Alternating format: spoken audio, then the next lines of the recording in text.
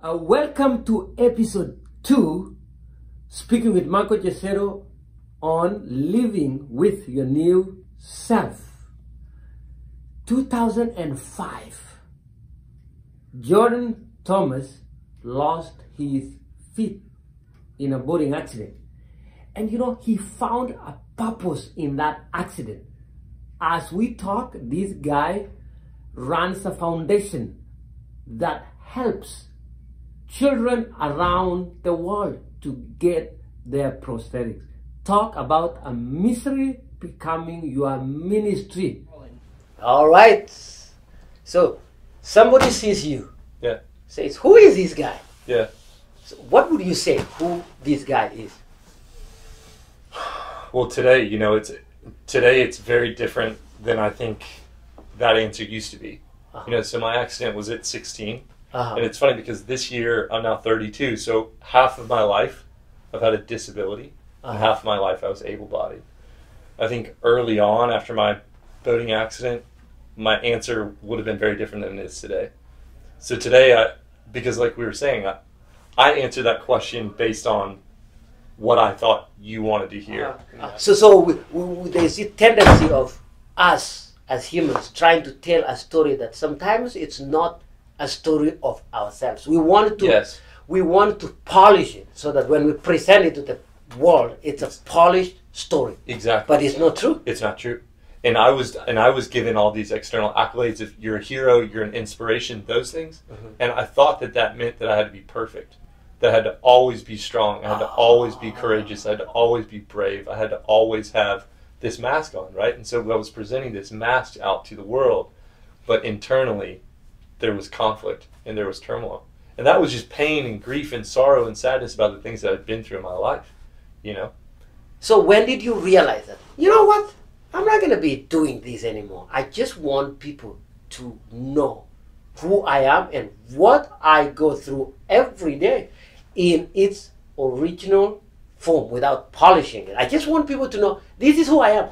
For me, I realized, whoa, I'm going to look different. Yeah. I'm not going to look as I was with my legs, 28 years having my feet and then amputation. But then I realized, if I try to hide this, I'm adding an additional stressor to a stressful life that we already have anyway. Right. So I am going to present myself the way I am, because I realize it's what is in me that's important. It's not what is yes, what is outside me is still important, but most importantly is what is in me. Yeah. And what I realized and discovered was still in me is my inner power and my ability to be who I want to be. Yeah. And that's the power. And I think culturally, societally, I think somewhere I got this message of, a message was internalized somewhere growing up. I don't know where, of like, I need to look good, or that there in another seed was this thing of, I'm not enough as I am. I've got to be something different. I've got to be more. I've got to be better. I've got to whatever it is. And then somewhere in my early 30s, there was this, man, I'm enough as I am, with or without legs, wounded or not wounded, like with pain or without pain, like all of those things. And so there was a conscious commitment, a decision on my part in terms of this is just who I am. I'm enough as I am, and I don't need to be anybody different than who I am, because that's what you're saying. That's the juice. That's the power. And talking of the wounds that we have, for me and you, I think the only difference between me and you and the general population that are not missing their feet is people think that we have more wounds because of the physical outlook of ourselves. But is that true? No. I think it's the human condition. I think we're all wounded in a way. And I think that's the thing is people look at our legs and they go, oh, wow, I can't imagine. It's like we were talking about. It's like you can see these wounds. But I'll tell you, the wounds that were more painful for me were the ones that were internal, not the physical. The physical was nothing compared to the emotional, psychological, spiritual woundedness that I experienced, right? And so the message that I try to apply is we are all wounded. Like, you've lost your legs one way or another, And so it's A, acknowledging, I think, that woundedness. B, saying okay, here it is, and what do I want to do about it? How do I want to heal from that woundedness? Because no one gets through life without some kind of woundedness, period. So for me, it was all about like embracing that and being like, I'm okay with this woundedness. And not only that, but like, it's who makes me who I am today. Like, I can't imagine my life with my legs still.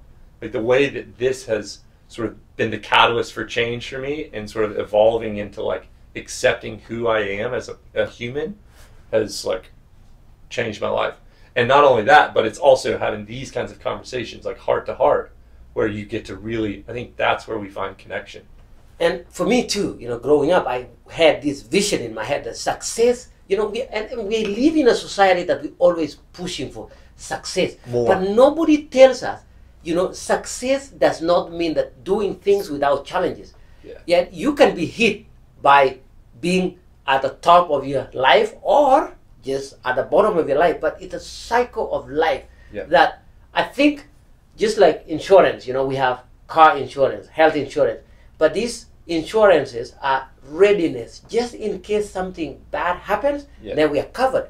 But in our true living, we've not been provided by that insurance that, hey, this is what will keep you covered. We're just thrown into this universe and then, hey, make a story, and there's no manual. Yeah. There's no manual. There's no Jordan manual that at 32, this is what you will look like.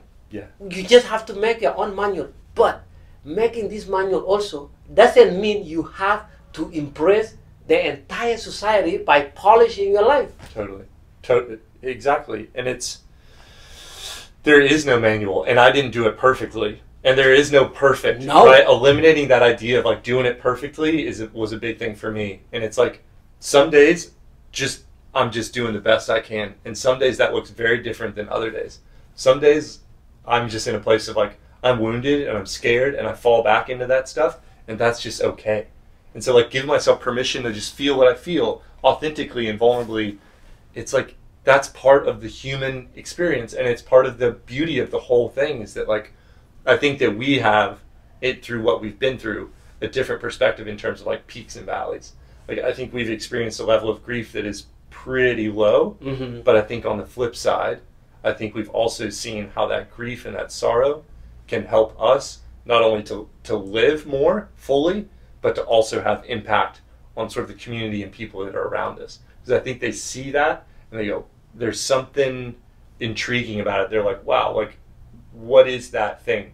Because like with you, with like how bright you shine in terms of, you know, despite all of the stuff that you've been through, there's something that's like, wow, that's true. There's resilience in that. And I think that's something that's really attractive to people. And I also think, you know, the power of our, you know, each person has a story. You don't have to be missing a feet to have a story. Each person has their own story. But I think where we are losing that human connection is this perfect ideology in our heads that, you know, I have to present this perfect life in order to have a story. Totally. But then we lose our human connection. But for somebody watching this, what do you want them to get from this story? For me, I think it's being able to not, I think what I see so often is people, there's like this tendency to put like me and my experience on a pedestal. Like, that's different. So for me, the power is in me saying, eliminate the pedestal. I'm not that much different from you, each person, in terms of like the woundedness and the grief. And so for me, it's acknowledging like each of us is given a set of circumstances, whatever it looks like, and it's different for all of us, but that it's okay and that we can get through those things, and that those things ultimately enrich our lives.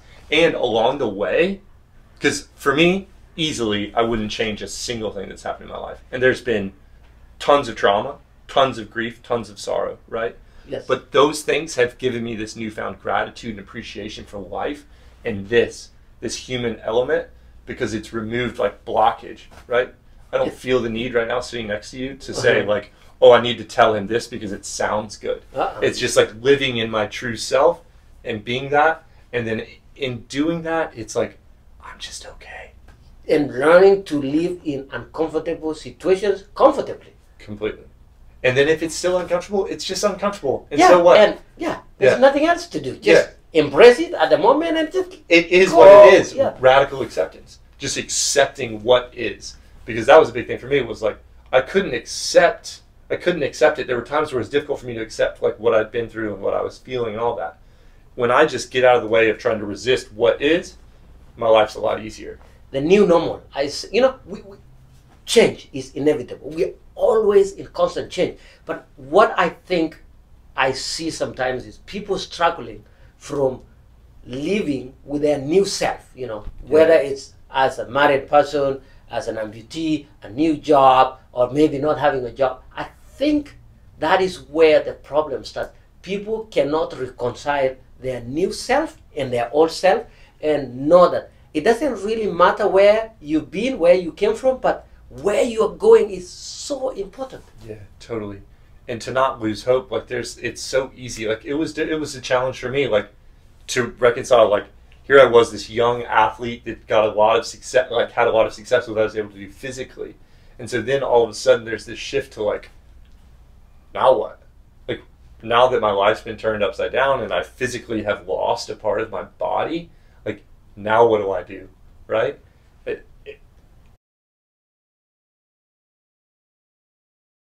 Yeah. It is crazy sometimes. Like I look onto that sometimes and based on my own story say, I didn't realize that you have to lose something so big to gain even bigger things in life. Yeah. Like literally. Yeah. Because I wouldn't have had this passion about humanity had I not gone through what I've been through. And that's the thing that's wild, right? Is people come up to me, and I'm sure they come up to you and say like, wow, I can't imagine like the loss of your legs.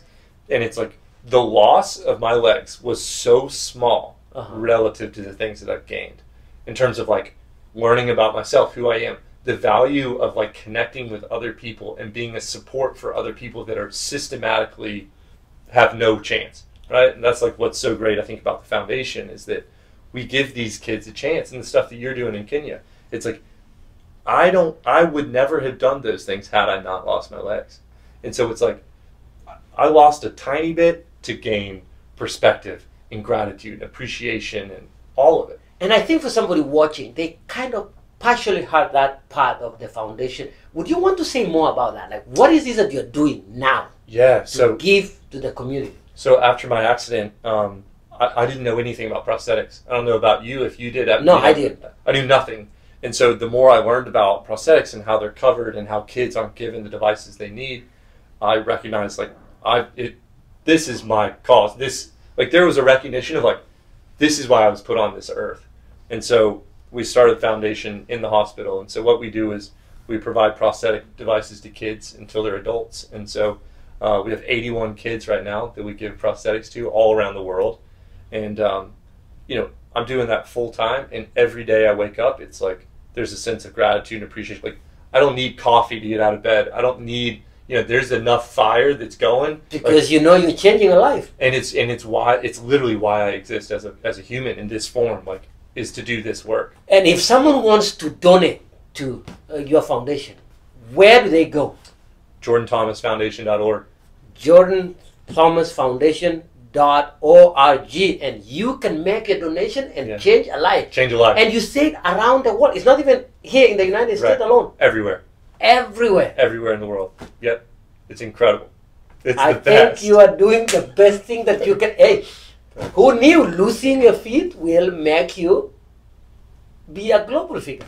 Yeah. Wouldn't change it. Thank you very much. Love you, dude. Love you. Thank you so much for being with us. I ask you to like, comment, and subscribe to our channel for more inspirational videos. See you next time.